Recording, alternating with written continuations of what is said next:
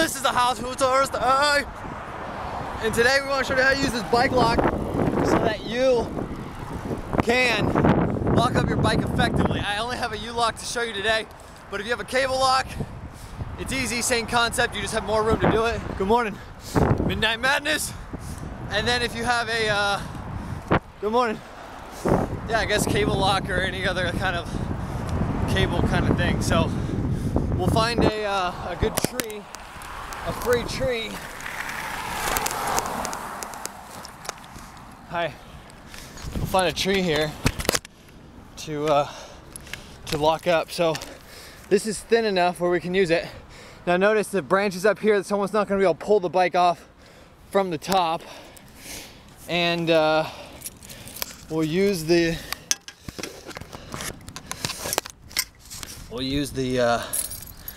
key to unlock the lock here. And then one of the most secure ways is to really capture this back wheel and the frame at the same time, which usually can be done. I guess it's at an angle. So here we're capturing the back wheel, the tree, and the frame, and locking up like this. Hey, good morning.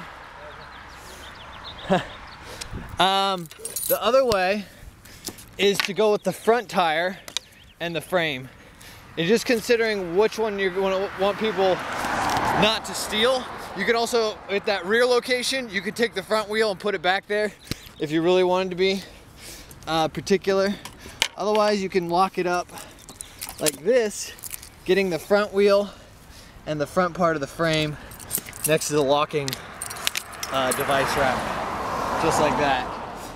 That leaves the back wheel available to steal, but that's not much of a problem because there's a chain back there, and I don't know, I think in most cities it'd be unlikely that someone's gonna steal a back wheel.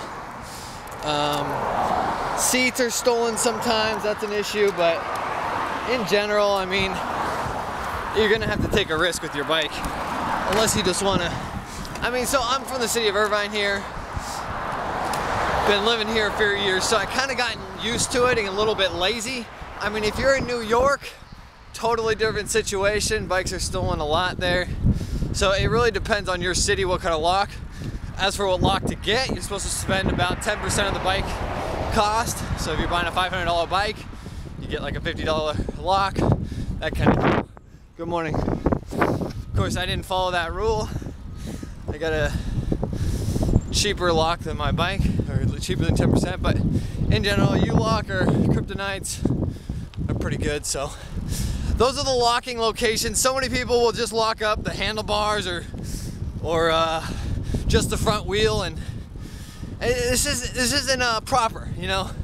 It's a great way to have your frame stolen and stuff like that. So as for seats, you can get a little thin cable lock that kind of wraps around your seat and goes to your frame. Seats do get stolen, unfortunately, so. But yeah, that pretty much that brings it home for you. So this is Thursday. We got overclass. We got May Gray here, and that's the sack.